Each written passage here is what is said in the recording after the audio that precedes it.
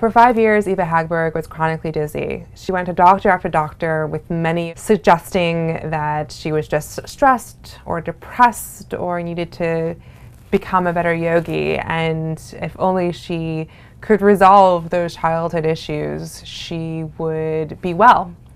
And after 5 years of a song and dance, she finally found a doctor who located 2 masses in her brain, as well as a rare heart condition. She wrote a short memoir about her experiences, the best-selling Amazon Kindle Single, It's All in Your Head.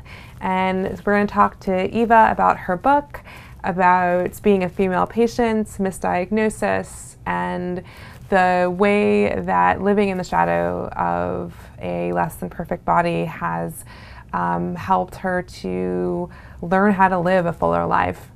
She's going to be on March 27th at 3 p.m. Eastern Time. You can visit thriveshow.org to find her event page, a little more information about Eva. You can also buy her book. It's $1.99 on Amazon if you have an iPhone, iPad, or Kindle reader. And yeah, I think it's going to be a fun conversation, so I hope you'll join us there.